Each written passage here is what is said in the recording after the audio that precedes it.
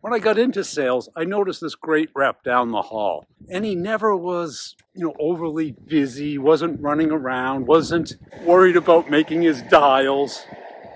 And I sat down, I go, how do you sell so much without being so frantic like the rest of us? And he goes, you guys are focused on way too many things. You realize you only get paid on the deals you close. So why are you spending all this time on deals that are not going to close? Well, how do I know? And he said one word: judgment. Look at those deals. Do they behave, look, and react and participate with you the way the deals that close do? Yeah, but I can change that. I can do all these other things. Maybe you can. How's that working for you?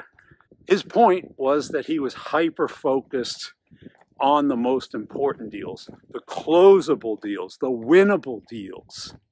And he would get to the rest if and when he had time. And this is what we got to remember in sales. Instead of focusing on being busy on deals that will not close, you will not get paid on them, hyper-focus on the ones that are winnable, closable, and you have a path to do that. Anyone can be busy, but few people can sell.